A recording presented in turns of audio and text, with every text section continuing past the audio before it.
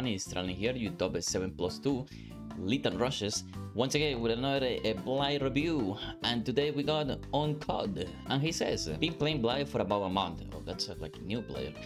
No, I know that I'm enjoying him a lot using one of his builds I saw on Lily's stream. Builds. This one of my heart chases games. Okay, I want to know if there was a lot of misplays, and if there was a lot of things. I mean, we can see that, and I could have done better. I know it might not be the best gameplay, but I think I did alright. My bad for the quality. Let's see how it goes.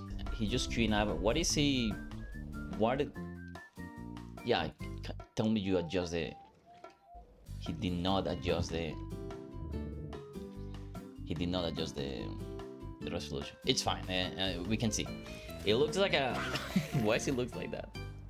It looks like it's. What is this? It looks like he's recording with his cell phone.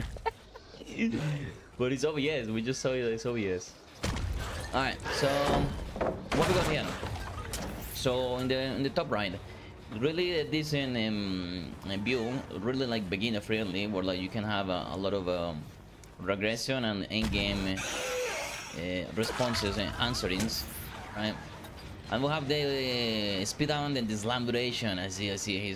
I know he's a Tralen viewer, so he runs that because of that, right? Crow was speed and Crow and slam really good. Wow, the quality here. I know what you're talking about. I mean, we can see at least. I can report this stuff. Okay, hold on. Whoa. Hold on. Don't do drastic changes on the flick. I don't know why you flick so much, but you flick way over the top. Like you were like literally flicking to the left, and she should do a subtle movement to the left.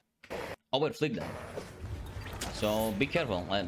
Remember, if you wanna like hit someone that this is the subtle movement, you have to like get close to them, like almost like smelling the shampoo of the survivors. So you can hit that. Alright, so you have a slam duration. Alright, you could approach this a little bit better. You always want to the survivor out of the pallet. This is gonna happen. He's gonna throw the pallet and he's gonna take the pallet and you lose the chase there. So what you can do here is like instead of going here, now you're bouncing here is allowing the survivors to get into the pallet. That is the first mistake. So you should never do that. Usually Blight, I'm gonna show you here. Usually Blight will start doing the rush on the pallet. So therefore we can get the hit.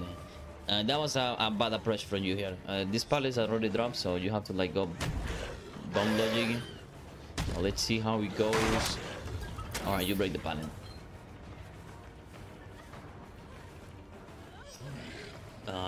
Dude, this hormone is not really good with the bitrate. Jesus, man, this bitrate.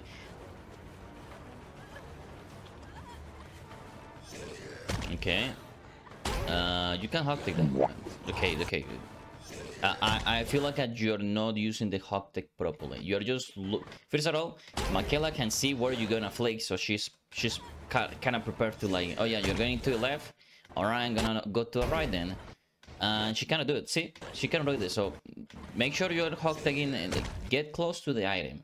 You're just looking to the right, to the left. Get close to the item and hog tag it. Get the object next to you, because it's gonna be hard if you flick in this way, right? Don't tell me all the game is just chasing this Michaela, right? Okay, you got that finally. But there's a couple mistakes that we can repair. That was close. You got pain rest. Alright. I will assume you to them, right? Yeah, okay, it's fine. That's okay, play. People are gonna hate you with that, but that's part of the game, dude. It's part of the game. Alright, okay. Hold on. You still have 2 rushes. There is a big object here. Unless you know you're gonna hit that, you should know that you should not be flicking that. I respect the effort, but I think you can go for the safe play.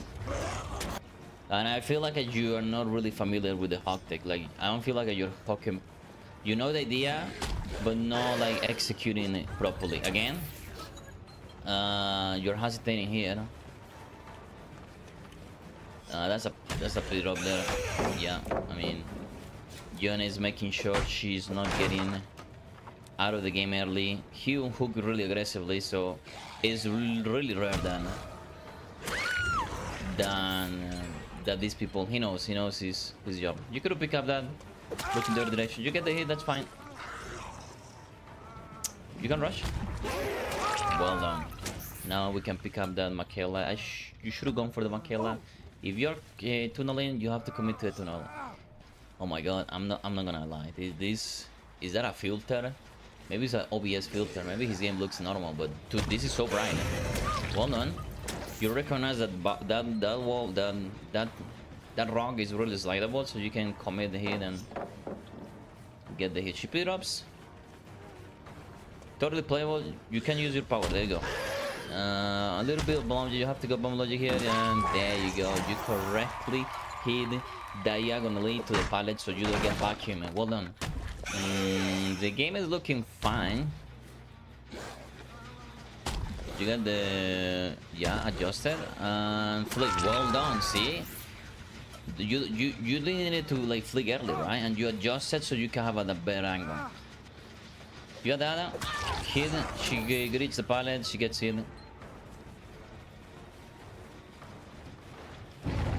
Take in mind that you're playing slam duration, so yeah, I'm kind of surprised that you're using slam duration, but you're not properly hog taking.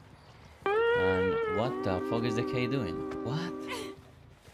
Are they like collectively throwing the game on purpose? Like, what is this?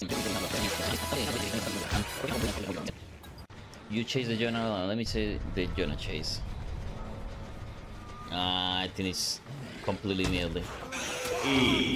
That's a big E right there. This is a good review. The start was really rough, and the survivors were actually playing the game. You could lose this game really easily, especially with the effort of Jonah avoiding the tunnel. You don't usually have that in pop games, and Jonah really performed really well. Unfortunately, his teammates are completely pointless. Yeah, they just give up. Let's see, Jonah gave us the last chase, so we can see if we can find out if there are most mistakes or not. Otherwise, I'm gonna be cutting this part. Okay. You have one rush. You have one rush. You have one rush. I knew you were flicking that. I know you were. There is no way. Here's the thing. You have to identify what is the required distance to you to get one of these. So what do you need to do? You have one rush more. You just bounce on the doorway and just get the and just get the angle to hit them. Maybe you did that because you know you can afford the mistake.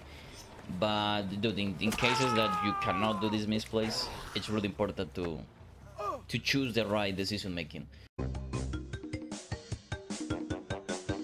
I understand your frustration at the start of the game with the Michaela chase, and imagine if everyone was like actually playing seriously.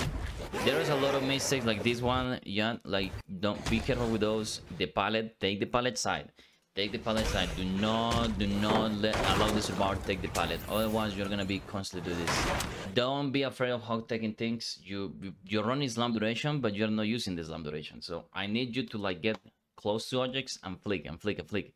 And get used to it. Get used to it, because if you're just doing this moving or right to right, left, first of all, they can find where you're gonna flick, and second of all, your flicks are gonna be really up. Again, yeah, take the angle to like get the correct flick. I know you might be like winning the game already, but make sure identify the distance that you require to get the 180. But this one wasn't. He was too far from you, and you need to do the correct decision making. Other than that, you're fine. To get comfortable with your hog takes, I feel like you were not hog taking correctly. You know the idea, but you're not executing well the hog take. Take in mind the decision making, which is always take the pallet side. Take the pallet side as a play, and then you perform the action. Other than that, you're fine. Keep practicing. Good add-on choices. Good perk choices. You're doing good. Keep it up, and you're gonna be stomping anytime soon with only 2 perks to us, right? Keep playing, get good, and see you in the next one. Bye bye.